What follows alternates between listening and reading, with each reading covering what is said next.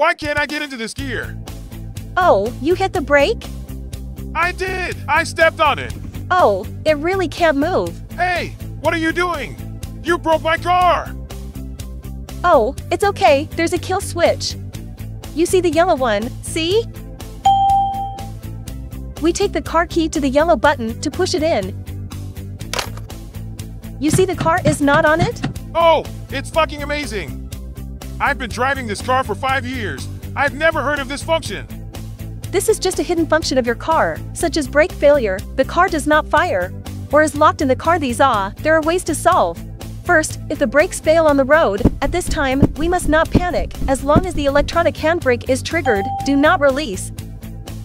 The car will be able to stop steadily. Second, the car key is dead, cannot open the door. This time do not rush to call a tow truck, so as not to spend money in vain.